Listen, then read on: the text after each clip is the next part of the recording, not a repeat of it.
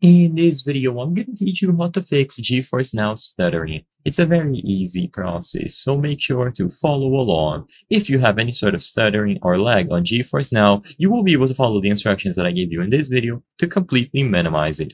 The first thing that I want to make very clear is that if you have poor internet speeds naturally, let's say your internet connection is always unstable or you have slow speeds, then even though these instructions might help you, at the end of the day, the most important thing is that you must have somewhat of a stable internet connection. If you have unstable network conditions, then sadly, there isn't much to do. You simply need better internet speeds. But if your internet speed is somewhat okay and you still believe that you are getting stutters that shouldn't be happening, then follow my advice here.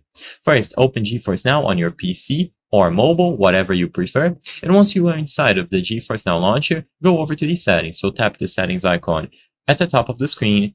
And whenever you go to these settings, you should look for streaming quality. This is going to adjust the performance and the data usage. So you will be able to change the resolution and the max bitrate. These two settings here are going to be the most important ones to determine if you are getting stutters. So what I recommend is that you set your maximum bitrate to the exact network speeds that you have. So do an internet speed test, and let's say, for example, you notice that you have a maximum of 50 Mbps on your connection. So all that you have to do is set this to 50.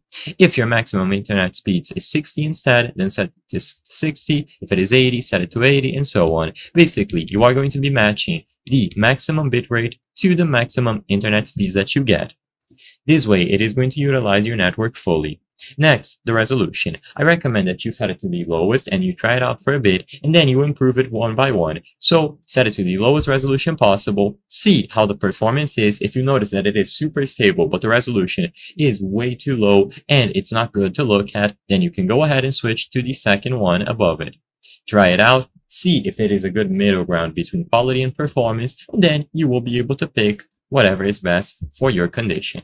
I hope I was able to help you on how to fix GeForce Now stuttering. If this video helped you, please be sure to leave a like and subscribe for more very easy tips. Thank you for watching.